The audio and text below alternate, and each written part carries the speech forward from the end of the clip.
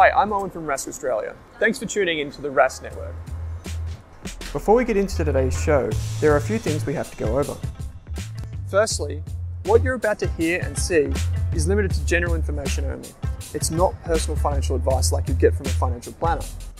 Also, it's important to remember that past performance is not indicative of future performance. That means that anything that's happened in the past, or we say today, is not necessarily going to reflect what happens in the future. Lastly, please consider that any of the guests or myself are featuring on this program may have a financial interest in some of the products or shares mentioned. That's enough from me. I hope you enjoyed today's program. Kate Campbell, welcome to this episode of the Australian Finance Podcast. It's good to be back, Owen, in a slightly different and darker location today. I seem to have lost a few light bulbs in the move. So yes, you have indeed. You are recording remotely. Yes. I'm from down by the beach. I'm recording remotely from Sydney, up here doing a bunch of interviews and working on some education stuff. Today we're talking about managed funds, and managed funds are something that we should have talked about any time over the past 3 years because we've had a lot of questions on them. And so this has been a long time coming.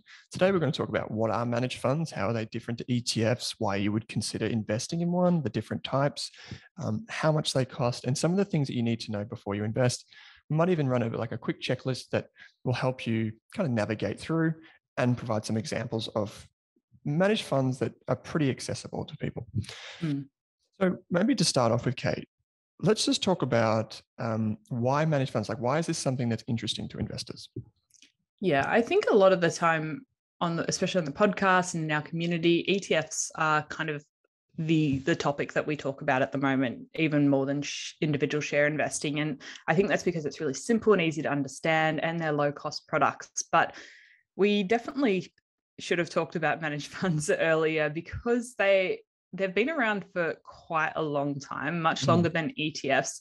They've kind of got a bit of a bad rap over the last few years because there is the not misconception, because in cases it is true that they do underperform things like ETFs over a longer period of time. And it's very hard for an active fund manager because instead of your ETF like VDHG or A200, where a human isn't selecting the individual companies, it's via the benchmarks, and it's a very passive strategy. With active funds, most of the time there are humans, analysts like Owen. Owen doesn't do this, but he could, as an analyst, are actually researching companies and choosing what goes in the portfolios. And managed funds aren't just share managed funds. You can have property managed funds, there's bond managed funds, even cash managed funds, if you really want that. So there's a lot of different options out there. So I think it's really good to talk about it a little bit more because they're not necessarily always a terrible product. And they have been, a lot of people are invested like billions and probably trillions of dollars in managed funds. And advisors, before ETFs were around, advisors would typically put, like financial advisors would put their clients into managed funds. So there are a lot of older Australians who do probably have quite large positions in managed funds as well. Yeah, managed funds are massive, and they're so. Let's just talk about, I guess, why, not necessarily why you'd invest in one, but a managed fund is like you saying, I don't want to invest in the shares myself. I don't want to know when to buy and when to sell. I don't want to think about investing more than I have to. So what I'm going to do is I'm going to give the money to a professional investor, and that investor is the person that I trust to invest my money for me. In return, that investor gets a percentage of whatever's inside the fund. So it might be, say, 1%. And if there's $100 million from all the investors invested in that managed fund, they would take, the business that they work for would take $1 million per year, and that would pay for their salaries, it would pay for their licensing, their compliance, and just offering the investment strategy. And so that's the basic mechanics of it all. And you're right, Kate.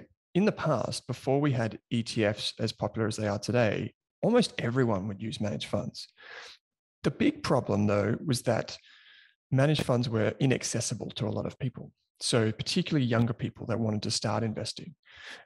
You've got to remember, it was only the past 20 years where, even brokerage accounts became a popular thing. Before that, you would have to see a financial advisor, and the financial advisor would have a relationship with a fund manager, and then they would organize for your money to be put in. You'd fill out paperwork and so on and so forth. And more recently, we found a more convenient way to invest, and that is through ETFs. And you know, and I know that we just put our money in a brokerage account, we fund the brokerage account, and then we click which ETF we want to buy. But how we can close the loop here is that ETFs and managed funds are actually the same thing. It's just the way you access them that's different. So what I mean by that is inside an ETF, it's a fund. It's an exchange traded fund. A managed fund, if we just use that label, a managed fund is the same thing. It's just you access it a different way. Now and I think this is important for us, you and I, to talk about, because people tend to think that all ETFs are passive ETFs. And what we mean by that is they're like A200 or VDHG or STW or IVV or NDQ, the big ETFs, and they just track the ASX 200, the S&P 500 or whatever. There's no human involvement, as you say. But there are some ETFs that are more like traditional managed funds, and they're called active ETFs, right? Maybe I can let you explain kind of like just basically what an active ETF is. Yeah, I think active ETFs is almost like a cross between your more traditional managed fund where you would have to apply to the fund manager and the passive ETF. So instead of just getting the A200 ETF where you're just getting all of the top 200 Australian companies, if you invested in an active ETF, there's still a fund manager and a company behind it that has a strategy. It might be using the benchmark plus putting a few extra filters, or it actually might be a team that are selecting 20 companies that they think are going to outperform over the next 10 years. But often these will cost a little bit more, but it gives you a way to have an exposure to this particular fund manager's active strategy, which might be investing in small caps, or it might be investing in international shares that it thinks will outperform over the coming years. So I think it is going to become a more popular method of investing. Active ETFs will sort of start to pop up more and more. And I think they only got introduced 5 to 10 years ago. They're pretty not new. Even. I don't even think there was that. Maybe 5 years ago. I think Magellan. For those of you that know Magellan Funds Management, they have heaps of managed funds. So you can go to their website and you can fill out the form. That's how you invest in a managed fund. You fill out the paperwork, either online or actually a form, and you send that to the fund manager. You deposit your money, and that's how you get invested. Obviously, we know ETFs are a little bit different. You just click buy or sell. It's like virtual paperwork, basically. And Magellan have actually changed many of their funds to ETFs. So you can still, or like it's like an ETF structure if you think about it like that. It's maybe not called ETF from the ASX. Wouldn't want us just to call it a straight up ETF because of the misunderstanding. But that's an example of a big fund manager that said, hey, instead of getting everyone to fill out this paperwork all the time, we'll just offer our fund through the ASX or through the Chi-X and let investors just invest for their brokerage account. And so that's kind of like a slight digression, but active ETFs are something that can be invested just like a managed fund can. It's just you access it through your brokerage account. But if we just unwind this a bit, Kate, let's go back to vanilla managed funds. We've said that the way you invest in them is you find the fund manager, you fill out the paperwork, you BPay or you direct deposit your money. One of the things that we tend to get confused about, at least new investors do, is the difference between a share price and a unit price. Can you explain what a unit price is and why that's relevant for a managed fund? Yeah. So once you've selected your managed fund, you've done all the paperwork, you've showed your ID docs. So it is a little bit of a slower process to open up an account. But you usually can't get this whole account opened within the same day because there are checks and balances they have to do, and then you have to transfer the money across. But once you have sent the money across, you've chosen the fund will invest your money into that fund and you'll be allocated a unit price. So every day, generally for a managed fund, they'll calculate the unit price, which they'll get everything underneath in that fund for the day, including the cash, and they'll total all that up and divide it across all of the different units on offer. And so when you are a new investor, you'll get allocated units in that fund at that particular unit price for the day. And some people, I guess, try to time that and send their money across on a particular day, but you can't always get it right because sometimes the fund won't invest your money for a couple of days. And so, and then it happens on the same way. If you want to leave the fund or take some money out, you have to fill in an application form to withdraw money. And then on the day that your application to withdraw funds is processed, your money will be calculated based off that unit price or that exit price for the day. So that's probably something else that's a little bit tricky. There's usually a unit price, but there'll also be an entry price and an exit price. And it might, the unit price might be $1, but the entry price might be $1. What am I saying? $1.03 or something like that. Yeah.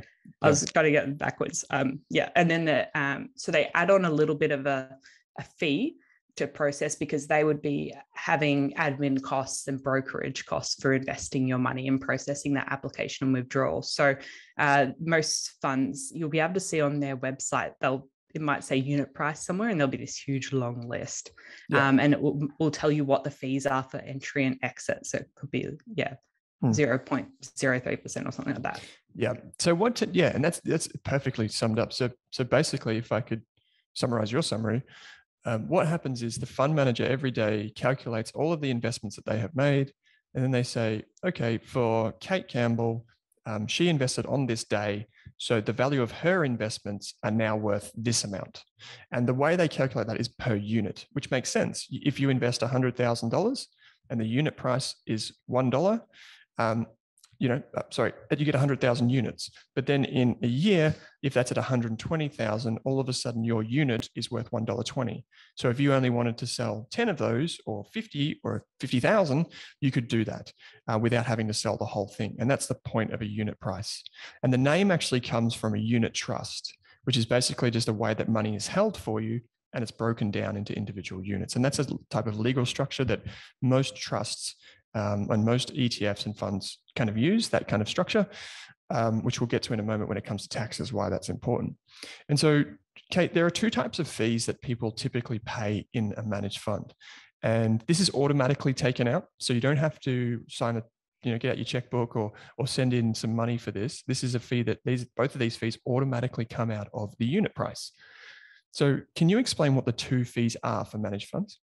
Yeah. So the first fee that ETF investors are probably quite familiar with is the management fee. And that's the cost for running the fund, for paying the staff, for doing all of the day-to-day admin. Now, for a managed fund, that's probably going to be on the higher side. So like say 1% per year is your management fee. So I'm not good at maths on the spot, but if you had $10,000 invested in a managed fund at 1% per year management fee, that would be, Owen? About $100. Okay. And then if you had invested in, what are we saying? Like A200, which is the only one I can remember right now, which is 0.07%. That is about $7. $7. Yeah, it's a lot less. Oh gosh. Yeah. So you can see it's significantly different with a $10,000 balance per year. And obviously, if you're going to be invested over a 10-year time frame, that does add up over time, which is why you do have to be careful of the fees. So when you read the product disclosure statement, or you're just looking at the website for either an ETF or a managed fund, look for what's called the management fee, and that will tell you what they're going to charge each year. And yep, as Owen said, they don't send you a bill. It all just happens automatically. And when you get your statement at the end of the year, they do send you a fee statement, which tells you what's been taken out during the year. And then the other fund, which is a little bit different to ETFs, is a performance fee. And I'd say most managed funds charge a performance fee. Most properly active funds charge a performance fee.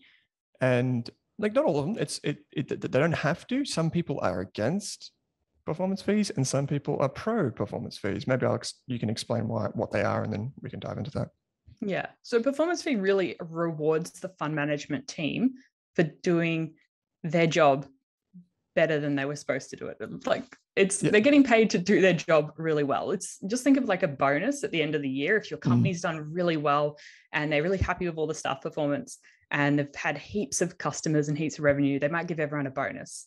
So with a active managed fund, if they're benchmark was the ASX 200, like say that was, I don't know, numbers, 7% benchmark for this financial year. And this fund performed and it did 20% returns. And so this exceeded the benchmark. So the fund gets to choose the benchmark as well, what it aims to track. And so if the fund does really well, they have great returns for investors and they well and truly top their benchmark, then they may be able to charge, if they've written it up front in the product disclosure statement, a performance fee. So they get rewarded for doing really well with your money. So you get the extra performance, but they get to take a cut of that as well. Yeah. And so this is where fund managers can make a lot of money. This is how they buy the boats. This is how they get the yachts. Yeah. You said there that typically nowadays it's pretty common for a fund manager of a managed fund to charge 1%. There are some ETFs that charge more than that, by the way, but an index some fund, of those thematic ones we looked at. Yeah, they charge a hefty amount, but the managed funds typically charge 1% today. They used to charge something called 2 and 20. And this is an old hedge fund thing, which is a type of managed fund. And 2 and 20 effectively mean we'll charge you 2% per year in a management fee and we'll take 20% of the outperformance. And as you can imagine, those old school Wolf of Wall Street kind of the Wall Street movies, almost all of them feature hedge fund managers who did this type of thing. And one of the things that they could do is they could say, oh, we've got $100 million invested and we're going to charge 2%. So we're going to collect $2 million for our business, regardless of how we perform. Even if you do really badly that year and you underperform. We're going to take the money every day, automatically taken out, and you barely notice it because it's only a small percentage and it comes out every day. And then the other thing that they would do is they would shoot the lights out 1 year. So 1 year they would do really well and you think, wow, this is great performance. But they would be taking 20% of that outperformance. And so they would be getting filthy rich based on that. And the next year, they could do horribly. Like they could just go straight down the gurgler with their performance, but they don't really care because they just made a huge amount of performance fees. And they're like, we made so much money last year. We're happy for it to kind of come back to earth this year. But you as an investor, you're like, well, I want to keep, you to perform, right?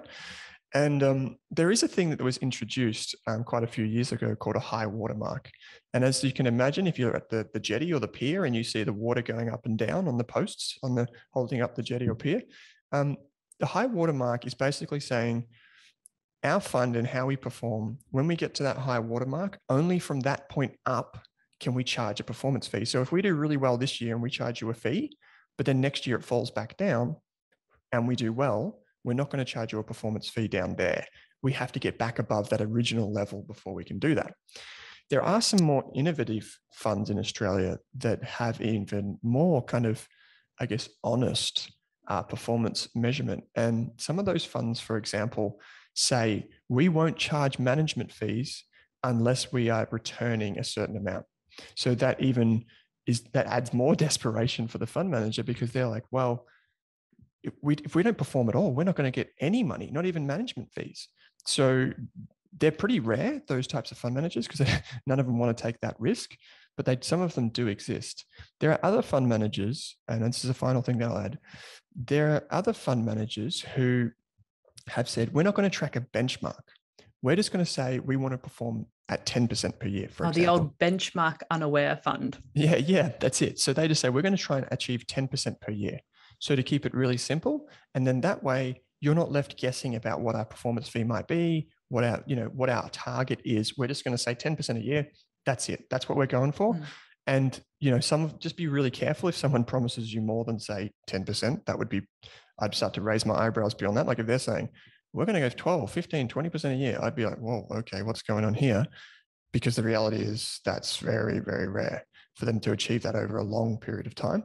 So most of the good ones they say, we're going to target 8 to 10% or something, or 7 to 10% in that range. And that's pretty common too.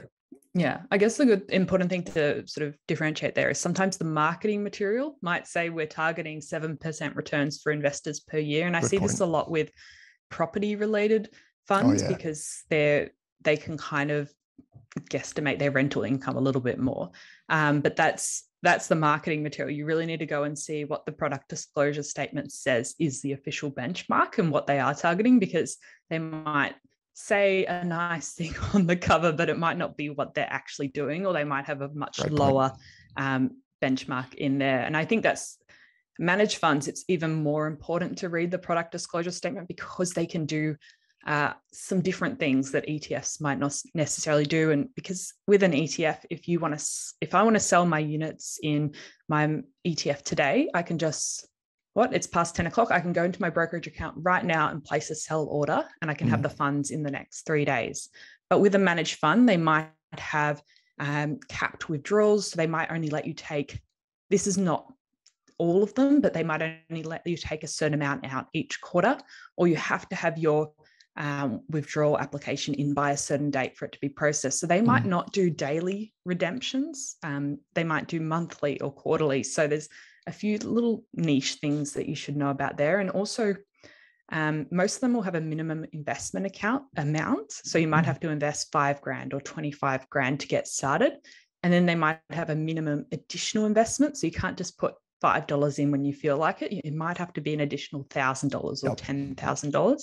And the same on withdrawing funds from that. So they might only let you take a minimum of $5,000 out at a time. So there is a little bit less flexibility there when it comes to that. You can't just go straight into your brokerage account, which is, I guess, one of the benefits of those active ETFs. Yeah.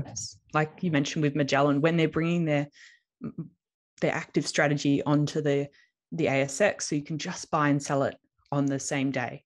Yeah, makes it a lot easier. Yeah, some of the funds choose to list. This is a bit complicated, but some of the funds are on the Chi-X, which is this like a different type of stock exchange here in Australia. It's, if you use CommSec, you can access it the same way. You wouldn't know, but the basic idea of ETFs is just to make that buying and selling process easier. But let's say, for example, I'm glad you brought up property managed funds. To be honest, I'm always very skeptical of property managed funds. I'm not saying that they're bad. I'm just saying that I'm skeptical. And I'm very skeptical of small providers of property managed funds. I would say be very skeptical. That's healthy to be very skeptical. Not cynical or anything like that, just skeptical. Because as you said, Kate, the things that you want to see are things that, make it easier for you and are really transparent. If the fund manager comes out with a marketing document and they say, hey, look at this tremendous managed fund. We're targeting 10% returns per year. But then you go into the PDS and it says, our benchmark is inflation, as in all we have to do is beat inflation. That creates a big mismatch. So let me give you an example. Let's say you want to invest in a managed fund that invests in the share market. As we know, the share market should, it's not a guarantee, but it should go up somewhere between 4 and 10% per year on average over the next 10 years, say. This is a guess, right? But if the fund manager says we're going to charge a performance fee for anything above inflation, which is like 1.5%, 2%, whatever, then they're just going to make so much money off of your money, because all they have to do is basically do nothing. Yeah. And they can make a performance fee. So you've got to make sure that the performance fee matches what's actually, marketed to you. And the other thing is, and just circling back to the property stuff, is it's hard to sometimes mark the unit price to get that unit price for property, because sometimes that relies on valuations that may not necessarily be always accurate. And so you've got to be mindful of those two. So that's why I say if you're going to think about different types of things inside a managed fund, go with reputable providers for those types of things. For shares, most of them are pretty reputable if they've got an AFSL and whatever. So Kate, that's just, just on that, like thinking logically about what's in that managed fund and going, because that will sort of dictate a lot of that withdrawal timeframes and how easy it is to get your money in and out. Because if you're investing in big office buildings, if all the investors want their money at once, they can't just sell that office building immediately. And even with some smaller companies, if a lot of investors want their money out at once, that can sometimes be a little bit more difficult because some of these companies are illiquid. So if you're investing in like large international managed funds or large Australian managed funds, that's often a lot easier to get your money in and out on a speedy basis. So just thinking, a bit logically about what you're actually investing in and how easy it is for that managed fund manager to get the money in and out of that asset. And this is why when you look at ETFs, you see most of the ETFs are invested in shares. So not all of the ETFs invest in shares, but most of them do. And the reason for that is that the fund manager can quickly go and buy and sell all the shares inside the ETF if you need your money back. Whereas, say, you don't see many property ETFs because you'd have to sell a property in order to give the investors their money back. And that's why you don't see that. So that's why if you look on the ASX, most of the ETFs are pretty liquid, like meaning that you can get in and out pretty seamlessly and typically at a good price. Kate, so just, I think just people are probably asking us, like, this is pretty confusing. There's a lot of information here. Why would I, just in summary, why would I or you or anyone invest in a managed fund over an ETF? Yeah, so I think that links back to what we just said, but it does give you specific exposure to different asset classes that you might not be able to invest in otherwise. So if you do want to invest in certain emerging markets, or if you want to invest in foreign bonds or a specific country, or you want to invest in office buildings, and you want an expert team, well, hopefully you can check them out. You can read their bio. You can use a managed fund to do that. And because you might not be able to get exposure to this specific asset class that you want through an exchange traded fund or something a little bit more simpler. There also might be a specific fund manager. And so you might have heard like of Magellan or Platinum, and you might go, oh, I really love that fund manager and that management team and that portfolio manager, and I'm just going to go into this managed fund because I like their investment style. So some people do it based off that. And also you might be potentially wanting to outperform the benchmark through active management. And so I'd really recommend, if you're sort of thinking about that, looking at their long-term performance, not just 1 year, because a lot of funds have had a good year. And really you can look at the reports and everything like that, see what kind of companies they actually invest in. They'll often disclose their top 5 or top 10 holdings. You can even, if you read their monthly or quarterly reports, you can sort of get an understanding of why they choose the companies they do. Or I guess if it's office buildings, they might have some sort of valuation report or something there that you can have a look at. Yeah, and this is, even if you don't invest in managed funds, I think it's really valuable just to go and read. The fund managers are required to tell you what they're invested in and how they've performed. They don't have to tell you everything. Unlike an ETF, which is publicly available on an ETF provider's website, you can go in and you can click view all holdings. So if you're invested in, say, the VAS ETF, the Vanguard VAS ETF, you can go on the Vanguard website and say view holdings, and then you can see a full list of all 300 or thereabouts companies. The fund managers don't have to go to that level of disclosure, so it's not as transparent, but they typically will say, these are our top 10 positions, or these are the regions that we're invested in, and here's why. And just reading those letters and those monthly or quarterly reports is so valuable for people. It's particularly if you're invested in one of these funds. Like if you're invested in Magellan, you should be reading the quarterly report, because this is the person, these are the people that are investing your money, and they're telling you why they're doing certain things. Whereas a lot of investors, and not just in managed funds, but in most things, tend to just go, oh, my shares are down 10%, therefore I must sell. But if you think about it, you wouldn't want to sell necessarily if it's down 10%. They've said, hey, we knew this was going to happen. We told you this was going to happen. And now is the time to invest more, not less. And this goes back to the point of, which we kind of didn't cover at the top of the show, but a lot of fund managers cop a lot of criticism because they underperform versus, a benchmark. You mentioned like A200 versus, say, an active fund manager. And so A200 in that example would be the passive ETF, and the fund manager would be the active side of that. So most reports show that on average, the active fund managers underperform the passive portfolios and ETFs. But what the reports also show is that people that chase returns tend to do worst. So if you invest in, you go, oh, my fund manager's down 10% this year, but that one's up 20%. I'm going to go with that one. Well, the studies seem to show that that's the worst possible thing that you can do. And so one thing that I often say is, when you invest in anything, so whether you invest in, you're a member of our services, or you invest in a super fund, or you invest in a managed fund or an ETF, what you're paying for is you're paying for the process of that investor or that investment product. So what are they doing, and what are they doing repeatedly? That's what you're getting. You're not getting what happened in the past. That just gives you some sort of insight into how they've done in the past, but that might not happen in the future, which is why we have the warnings. So make sure you read the letters, make sure you understand what you're investing in and how they're doing it. I think that's just a good exercise, even if you don't have $5 or $10 or $20,000 to invest right now. Kate, just quickly here, we've got some things that we want to talk about in the end. How do you invest in a managed fund?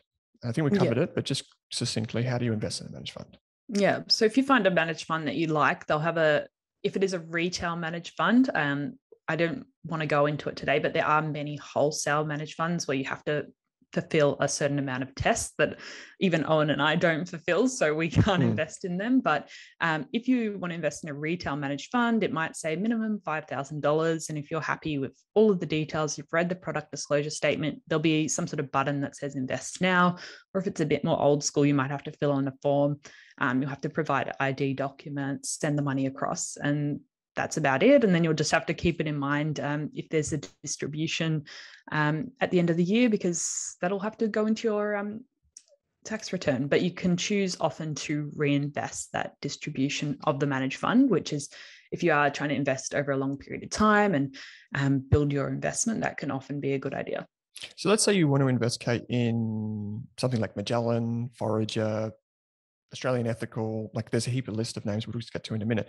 But let's say you want to invest in one of these fund managers, they manage funds. And you're like, I want long-term growth from these fund managers, but then you receive a distribution, and that's like a dividend from a managed fund. Why am I required to do that? Is there any reason that you can think of? Otherwise, I can riff on this. Yeah, I'm pretty sure because the unit trust structure, they have to pay out their capital gains to investors. They can't just keep it in that fund forever. So they do pay most of the gains in the fund out as a distribution, which so you might see really significant distributions in years of really strong performance. So the fund has sold some of their high performing positions. And so at that case, you might actually see most of your return actually paid out as a distribution. So if you don't reinvest it, you might end up with a very similar starting balance at the end of 10 years if you keep getting that money paid out to you in cash. Yeah. So, and this comes back to what we talked about the unit structure. If you invest with a managed fund, typically you're not giving them your money for them to own. It's not you're not just gifting them money. That's still your money being invested on your behalf. So you're a beneficial owner. So, or you're the rightful owner as well. So what happens is, they invest it for you, basically on trust, and you are responsible for the money that's generated because it's your money. So you still need to put that into your tax return. So the ATO says, hey, if you invest in that, you still need to record if you have made any income, if you've made short-term capital gains, long-term capital gains, that's your money. So you need to record that. And so the fund manager says, okay, well, we've got to distribute that out. And that's why Kate says here that it's really interesting. You can do a distribution reinvestment plan. It's like a DRP for shares. It's the same thing, dividend reinvestment plan, distribution reinvestment plan. You can go to the fund manager's website typically, or can you do that via share registry as well? Like, how did you set up yours? Yeah, so the fund I have invested in uses a sort of a registry. Yeah. A fund registry, and so you just go through that. Though I think actually some of them are still pretty old school. I might have had to tick a box on a form because some of them do have the option where you can reinvest 50% of the distribution and you can have 50% paid out. So for a lot of investors closer to retirement, they actually may want some of that cash. So you can also change that. You just have to make sure with the lead time's a bit longer. So if you know it's 30 days before the next distribution's getting paid, then maybe think about changing your settings then, because there is a longer lead time for all of this stuff. And all this information is included in the PDS, the product disclosure statement. And oftentimes you have to read that in order to fill out the form anyway. So the thing to keep in mind here is that if you are investing for the long term, you still need to record, your taxable income, your taxable gains. Just like you would if you had an ETF, you get that statement at the end of the year. It's the same thing. The way you check how often a fund pays out its distributions is you go to the website and you go to the fund page, basically, and it shows you we pay out our distributions annually or semi-annually, which means half yearly or quarterly, depending on the type of managed fund.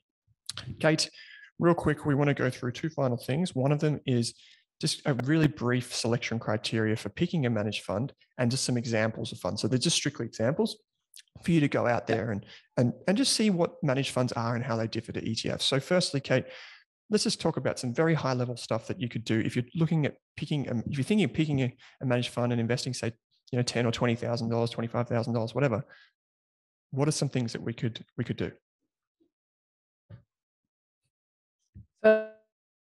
I'd check if the minimum investment amount is and if it's a retail managed fund, because it might just be completely out of reach for me.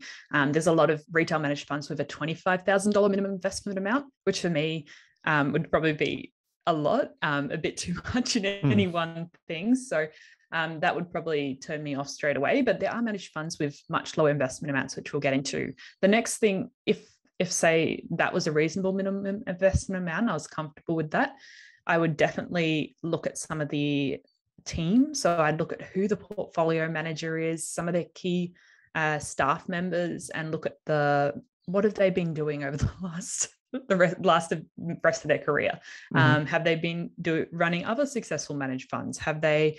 Can I read some of their blog posts? Can I read their fund management reports? Can I get an idea of the way they invest? Can I watch one of their webinars? Like most of these funds, the portfolio manager will go off on the speaking tour at least once a year, and there'll be podcasts or webinars or something online that you can find out more about them and their style. Yep, that's fantastic. So we've got, is it a retail fund? So then that means that the minimums will be lower and you can actually invest, and you don't have to be like a big shot investor or have a lot of money. Find out who's running the fund. I think that's really very great. I do for the Australian Investors podcast. You can go on there and you can see some of the interviews that I've done with fund managers. There's many of them on there. And you can see what we talk about, how they invest, how they think. Try and find all of that, read the literature around that. Then we can look at things like how the fund has performed. If you go onto websites, like their website, you can see how has the fund perform over a long period of time. Just be mindful that you don't want to look at 1 year returns. Please do not look at anything shorter than 3 years. Like, I don't just say this stuff to like be compliant with the law. This is actually a legitimate thing. If you're investing for the long term, study the long-term results, not the short term, because you might look at one of these fund managers and you might go, oh, they've done really well over the last 12 months. And then really not carefully think that the last 12 months has been an outstanding year for certain types of investors, but not for others. And so that might not be the same next year. So long-term, one thing on that, Kate touched on the benchmark. Make sure you know what the benchmark is. So like, what are they What are they trying to outperform? And look at the long-term performance of that particular benchmark as well. Exactly. The first thing I go to when I look at a managed fund is since inception returns. So this is like an annual figure. Typically, it'll be like, say, 12%, 9%, whatever. And then in the next column, they'll have since inception for the benchmark. That's the first thing I go for. Then I go 10-year, then I go 5-year, then I go 3-year. And I don't even look at anything less than that, unless I'm just trying to figure out how stressed out the fund manager is right now. I just mentioned, always look at the since inception date, because some of these funds have only been around for 1 or 2 years. So you might think you're looking at this really long period of time, but it's actually only since inception was since 2019. Yeah, that's it. So typically for financial advisors, they don't invest in a managed fund. This is not all financial advisors, but typically they won't invest in a managed fund unless it's been around for at least 3 years, because they know, the financial advisors know that 3 years is kind of the minimum. If the fund manager makes it to 3 years, that's like a tick of approval for that fund manager, because some of them don't make it that long, even if they have decent performance. The third thing, or the next thing that we've got here is the size of the fund. So we're going to just list some names here of pretty big fund managers. There are many small fund managers that we call boutique fund managers. So let's say, for example, there was the Kate Campbell and Owen Rask fund, and we wanted to launch it today.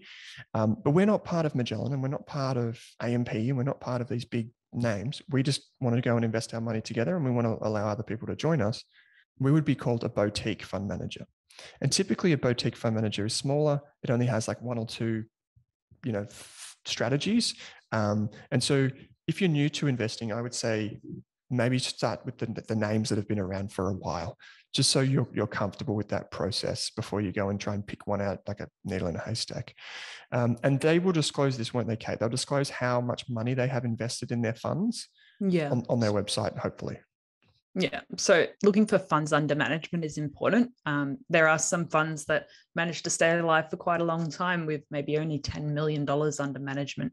And you just need to think about, how is the fund sustainable long term? Is it likely to close?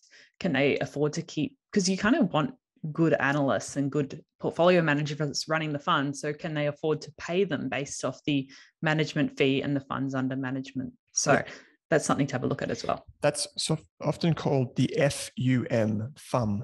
So if Kate and I ever say FUM, that's what we mean, funds under management. So there's no really hard and fast rule here, but if you go into if you look at all of the different managed funds that the provider has, you could go into the monthly updates or the quarterly updates, and somewhere in a table, there's typically FUM. If they're not disclosing FUM, like the number, it means it's probably not that big. And I typically want to see that over 100 million. That's not like a hard and fast rule. It's just like, I typically want to see it over that. Because if you think about it, if you've got $100 million and you're charging 1%, that means your business is earning $1 million. And it's a lot of money to you and I, Kate. But if you're a fund manager, you've got to pay yourself, you've got to pay maybe 2 or 3 analysts, you've got to pay a marketing coordinator, someone that deals with clients. Like all of a sudden that's gone, and you've got all the usual costs like offices and that sort of stuff. So you want to make sure they're sustainable. And finally, just on this, just compare like for like ETFs. Sorry, not ETFs, managed funds. So you want to compare, like if you look at Magellan, maybe compare that to Forager, compare it to Platinum, compare it to insert name of any other global fund. Look at all these different fund managers side by side, and then say, okay, the fees on this one are this, the long-term performance is that. I think this about the fund manager. I like these companies that this fund manager has invested in, and not so much this one. And weigh them up side by side. Okay, Kate. Last thing. Just some examples of managed funds with low fees. So not all of us have not low fees, of low minimums. That's what I'm trying to get to. So just can you give us some examples of managed funds that might be able to take less than, say, $20,000? If I've only got $30,000, I don't want to put it all in one managed fund. So I want to kind of spread it across a few. What are some examples or places that I can look just to get started on that kind of research journey?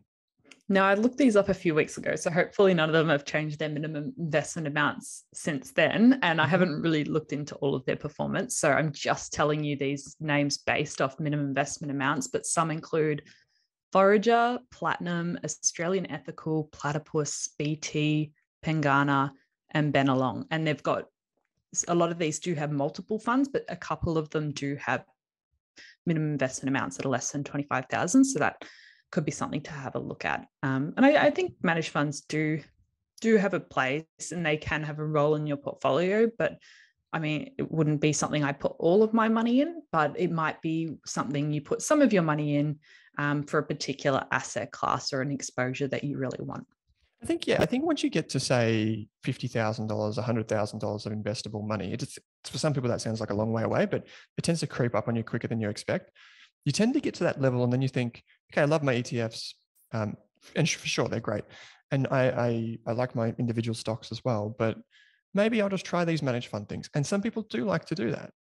They do like to move into this. I think, by the time I go into the dirt, I will have invested in a lot of managed funds myself. And the reason is sometimes you come across investors and you're like, wow, they are impressive people. Yes, I know that many managed funds underperform, but I think that this person is an impressive investor. So I'm going to give them a little bit of my money to invest for me. And that's reasonable. Just follow the checks and balances, make sure they've got an AFSL, they issue a PDS, all of those things that we would normally suggest. And go out and learn about these interesting investors and these interesting companies that they're buying for you, or bonds or whatever. Kate, I know that you have some investments in managed funds. I don't have any currently, but I do have ETFs that do something similar. One final question on this is, how do you treat your managed fund positions? Do you think of them as core positions, or do you think of them as like those smaller positions around the outside?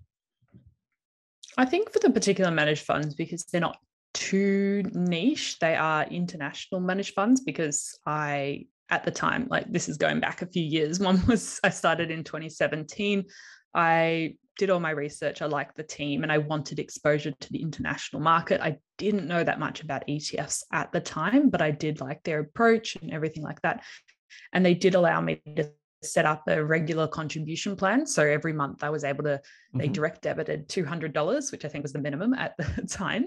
And so this is slowly, it built up from $1,000 with a 200 regular contribution plan. I stopped it at sometimes when I couldn't afford it.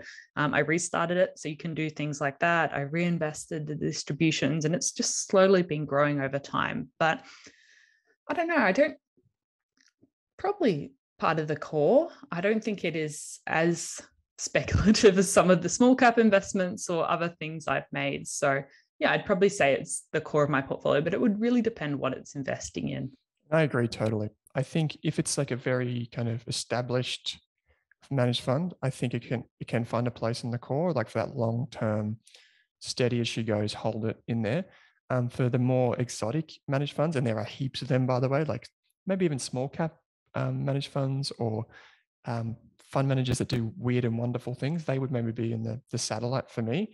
But I just think it's what you're comfortable with. If you're comfortable to own something and back an investment for 5 or 10 years, that's probably where it sits in that core position, that bottom drawer. But if it's a bit more, exotic, maybe push it out into the satellite and keep a closer watch on it and just, regularly check in with it, because you might find that you got it wrong and it's okay to move on then. So just to wrap up, Kate, did you want to just give us maybe a 60-second wrap up of this episode? Yeah, so I think we introduced managed funds, how they could be used as part of your portfolio, that maybe they do underperform, but not necessarily, and they can give you exposure to certain asset classes. When you invest in a managed fund, you get a unit price depending on the day you invest in, and you'll get units in the fund. So that's something to look at the website, especially reading the product disclosure statement to find out the minimum investment amounts, how you apply for units in the fund, and how you withdraw units in the fund, which I think is probably the more important one. Finding out how it's managed, finding out the team, even words you've heard before, like custodian, finding out where the money's held, because the fund manager, it's not all in their individual bank account. So they'll have their company bank account, and they'll also have the funds usually under a different bank account. So they'll have a custodian overseeing the funds, looking at the team, and even just, doing your research, even just for fun, reading some of these reports, even if you're never going to invest in managed funds, just to get an insight into how other people invest. And I know a lot of our analysts do read these managed fund reports, even if they have nothing to do with that managed fund, just to get an insight into the companies they're looking at. And sometimes you can get a sneak peek into some particular stocks that you might be interested in. Yeah, I find them fascinating to read. I have a certain number of fund managers, about 5 of them, that I just love, and I just follow them religiously. Just to confirm, or just to summarize the little checklist that we had here, you want it to be a retail fund, so it needs to be open to retail investors. That would mean it has a PDS, and you can see that on the website. Watch some interviews with the staff members, or read their letters to get familiar with them. Typically, they're often on social media like LinkedIn or Twitter and those types of things. Look at the long-term returns and the long-term risk of the fund. You can find that in the monthly or quarterly reports or on the website. Paying attention to the benchmark. Some fund managers omit their benchmark from their fancy charts and everything. Make sure you look at the benchmark. The fourth thing would be the size of the issuer, the size of the fund manager. Maybe start with a more established provider. You can always go into boutique or smaller funds later if you're comfortable. And the final thing would be just compare apples to apples. Don't go and compare, a Magellan to then a bond fund manager, or don't compare Australian Ethical to a property fund. Compare similar fund managers in the industry to look at fees, performance, the team, all that sort of stuff, and see what you're comfortable with. So that's that, Kate. Of course, you can learn more about investing on our Rask Education website. We've just crossed 11,000 students. It's crazy. It's huge. It's wonderful. We are on a mission with this, and we have more courses in the works. There are more and more coming, and we want to keep serving you and helping you invest. So go check out our ETF and share investing courses if you're new to investing. They provide a great primer on what is the stock market and how you can get involved. And of course, we have our memberships. If you want to learn more about ETFs and see what we're investing in, you can join Rask ETFs or Rask Invest. And of course, our free Facebook community, totally free. We just love to hear from you. We occasionally post videos, comments, and such in there, and it's a great, thriving community. If you've invested in managed funds, personally, I'd love to know which funds you're invested in and why, because when we sit down and do these podcasts, Kate, we kind of just pick a bunch of fund managers in this instance, and we think These might be an interesting list of things for our community to get excited about, but they might be excited about something totally different. So if someone else in the community has an idea, any of us can go in there and learn from you. So please jump into the community, say g'day, tell us what you're invested in and why, and we'd love to hear from you. Kate, as always, thanks for joining me. Thanks for listening.